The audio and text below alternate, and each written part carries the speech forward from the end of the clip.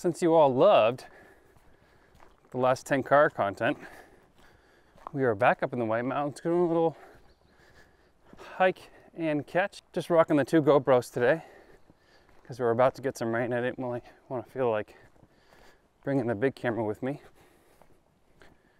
And we're on a trail that's hopefully going to lead us right into this brook over here. And then I'll sit down and kind of go through how I Tenkara.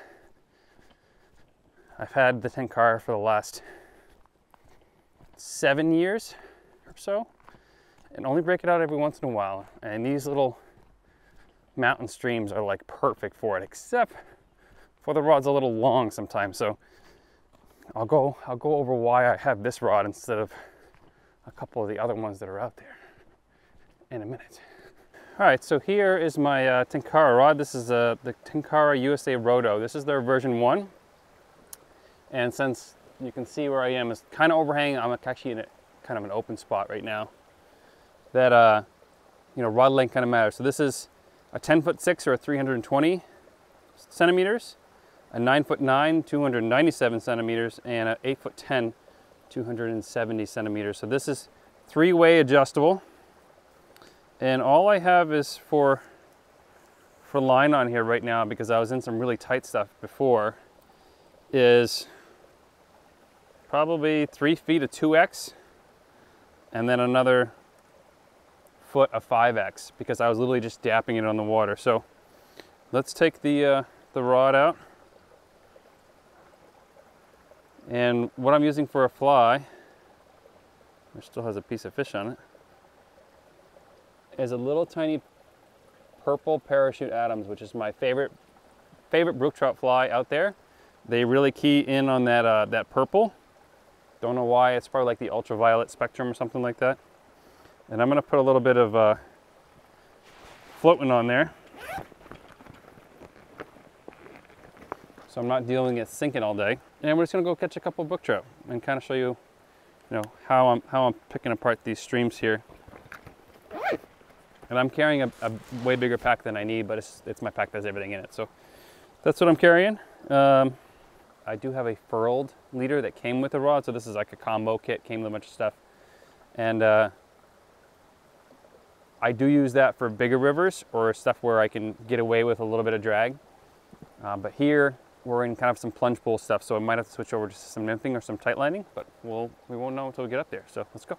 So I can already see basically bait fish swimming around, which is always good. Hopefully you guys can see those over there. I'm not even wearing polarized glasses. There's no really point right now. Glare's at max, but I'm gonna start my rod at full length. And since these streams are very, very skinny and ultra clear, I'm going to just dap this in there because I can reach with this rod. Normal fly rod, I can probably throw it up there. And same with this, but we're gonna try to get, so I just spooked a brook trout. He was way over where he wasn't supposed to be. And I might put a bigger dry on because they actually like having stuff slapped on the water. Well, I spooked that one's gone. Set up stream a little bit. This place is beautiful, first time being here. And I do have wading boots on that need to be adjusted. But we have this little pool here in front of us. Let's hit that. Oh, these fish are spooky. I just saw one dart over there. So I might need to put on my longer leader anyways.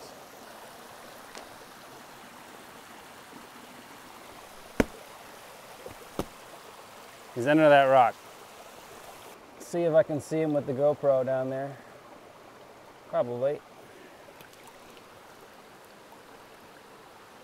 So now that we've spooked a couple of trout, let's make some changes. Don't be scared of making changes on the fly.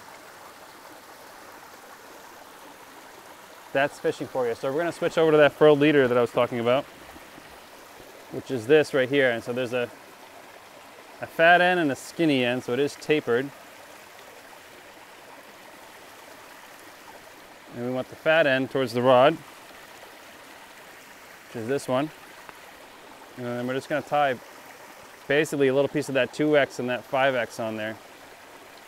And I just do that with a normal clinch knot. You can tie a couple different knots if you want. Cut our tag off. And I'm going to go with a bigger purple parachute Adams if I have one. I'm not sure if I have one or not. And I'm using a Loon Loxa for floating. And I'm going to evenly on the fly, otherwise the fly will kind of ride funky. So we have a big long pool up here. I have plenty of casting room, which I don't normally have.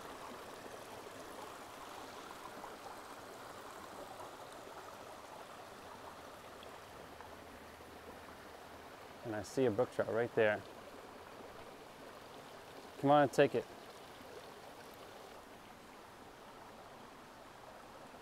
Ooh, I missed him. These fish are spooky.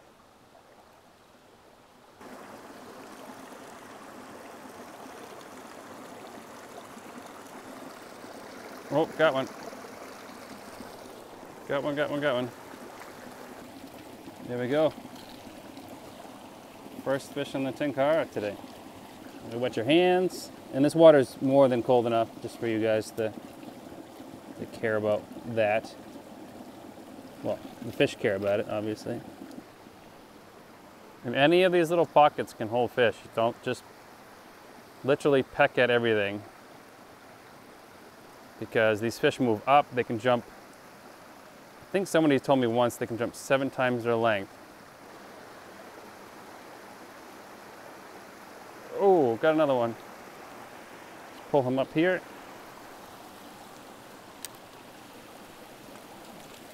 Get him in the net. Just look at that little guy. Gorgeous. Got that parachute right in his mouth. All right, so I got my own leader on here, which is now just the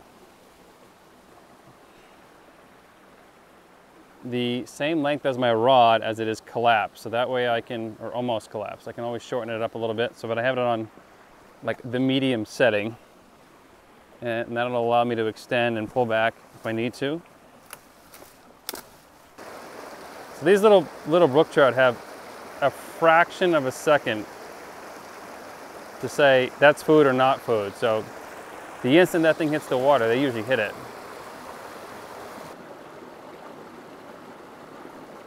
Oh, that was a bigger fish.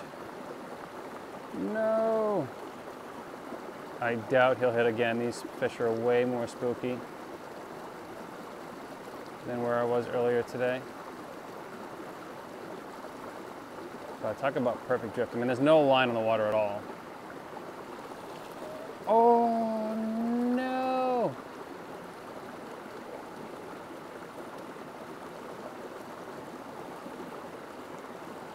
They might actually, well, I'm not sure if they're rejecting it or not.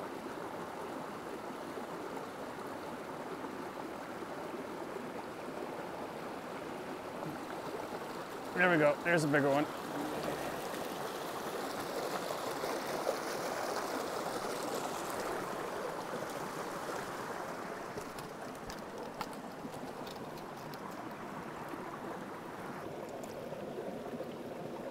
Just an absolute beauty. There she goes. He goes, probably. Setting the hook is getting hard to do. Pop him in the net. Or under the net. What a gem.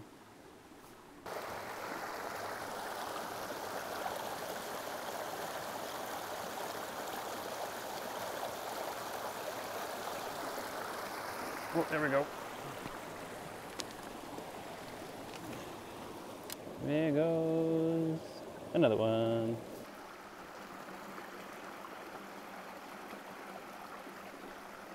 Oh, oh, I was sleeping on the hook set. Dang it.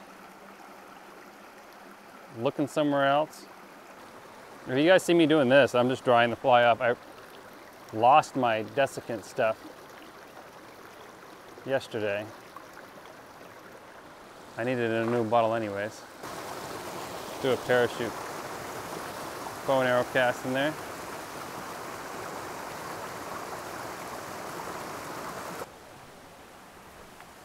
Let's see if I can get down to this big pool down here without spooking anything.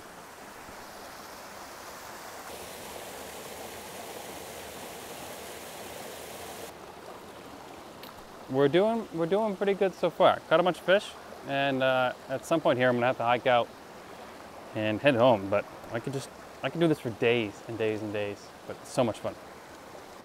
Well, thanks again for watching.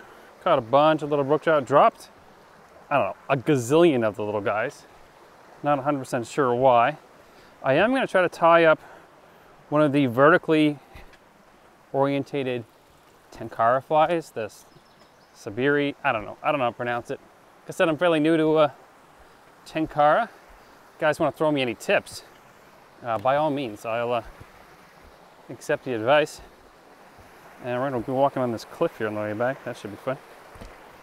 But yeah, I think the vertically orientated hook, physics-wise, when I'm yanking straight up, compared to a normal Western style where I'm yanking at like a 45-degree angle,